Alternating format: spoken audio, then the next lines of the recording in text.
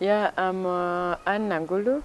I'm professor of history from University, and I'm also currently working as the Deputy Commission Secretary in charge of quality audit and standards at the Commission for University Education in Kenya. Academically, I trained in Kenya from my primary school to secondary school. I went to the University of Nairobi, where I did my first degree, a Bachelor's of Arts in History. Immediately I also did a master degree in history, and I was employed as a junior research fellow at the university. Partly then I later on moved to a new university that was just beginning. That is Mo University, and this is in the early 90s. I was at Mo University for 4 years, and then I proceeded on leave of absence to undertake my PhD in the University of West Virginia, that's West Virginia University in the US, where I did my PhD in history, and I graduated in a PhD in history in 2001, and I immediately came back to Kenya.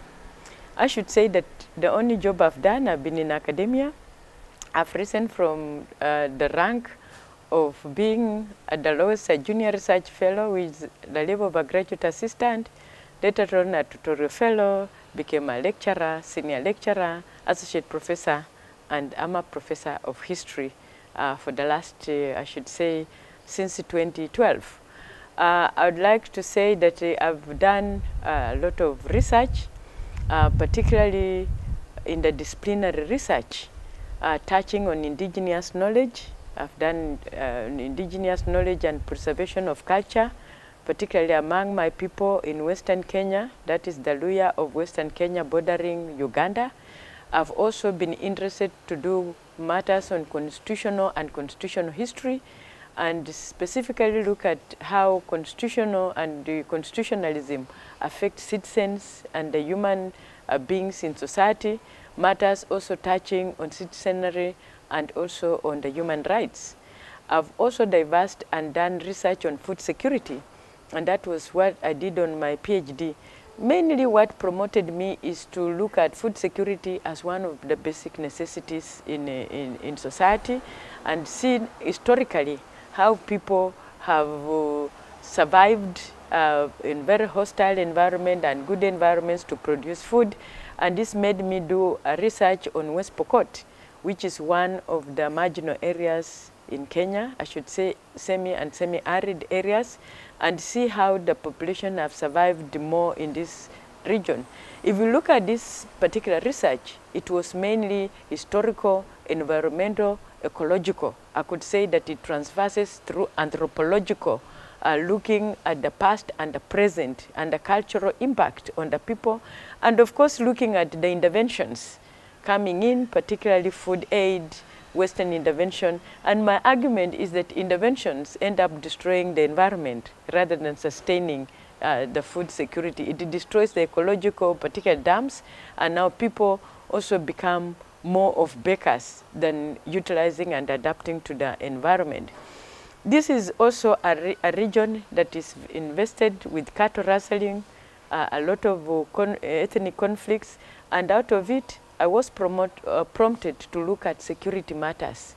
And it's one of the areas that I've been working on, to look at insecurity and people fighting over resources, looking at ethnic insecurities, looking at insecurity and the role of the state in urban areas, whereby also generally looking at crime. It has also made me start looking at international insecurity and trans-border insecurity, issues of terrorism, and also how it affects higher education, particularly infiltration and radicalization of the youth at university level and in higher institutions.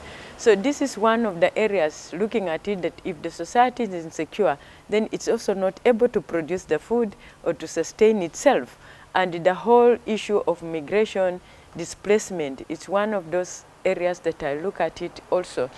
But being a woman, I've also coming from a background of village life to where I've reached, I've also not forgotten to look at gender matters. And my concern is not equality, but my concern is equity for all. It doesn't matter if you are male or female. So I'm not really in feminism, but I'm looking at gender equity, both opportunities for the male, for the female, for the youth, and for the aged. In literal sense, how do we use equity, access, and relevance to benefit society? I also, at some stage, took interest to do training in quality assurance, looking at the university, expansion of university globally and in my country, Kenya.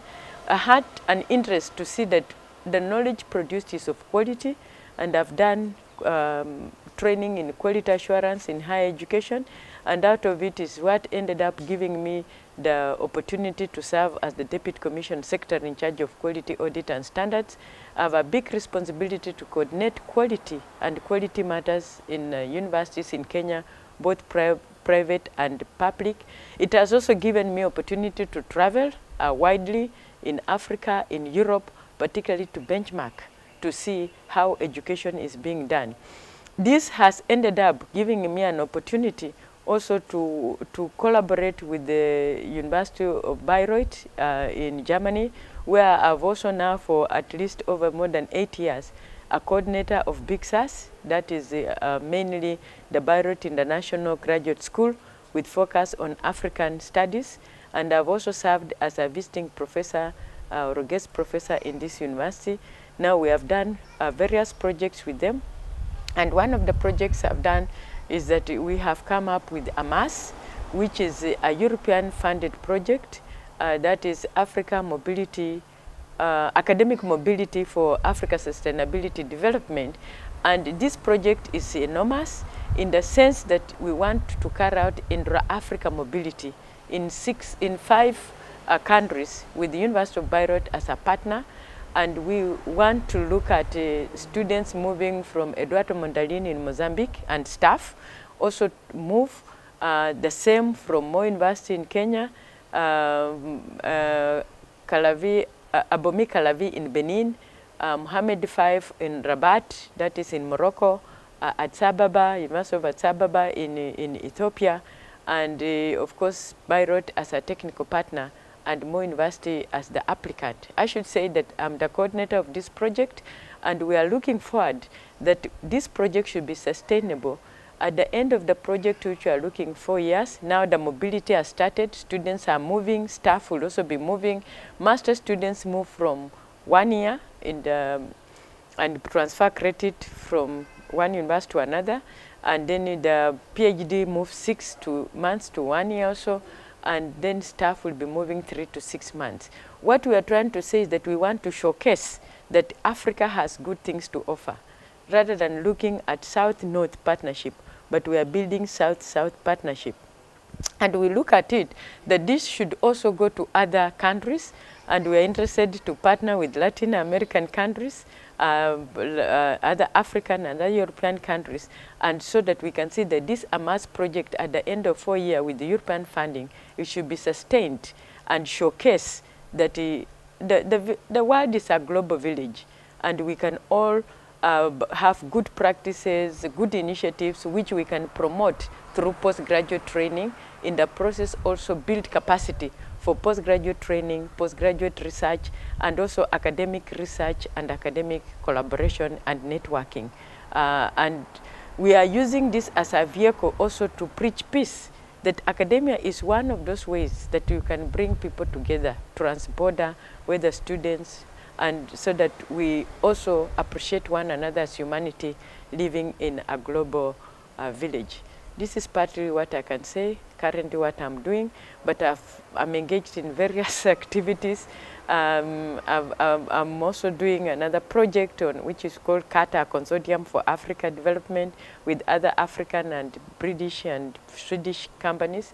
And we just thank the funders, particularly we have been benefiting from the DAT, that is the German extent, the European Union, the Rockefeller Foundation, the Melinda Gates Foundation, CATA Foundation. So we appreciate that within this global setup, we have got funders who help us, and not to forget our own universities, which are always a base for us, We get a lot of support from the university. I've been getting support from Moi University and the government of Kenya, particularly to allow us travel and work very hard on what we do to promote academia for the benefit of society.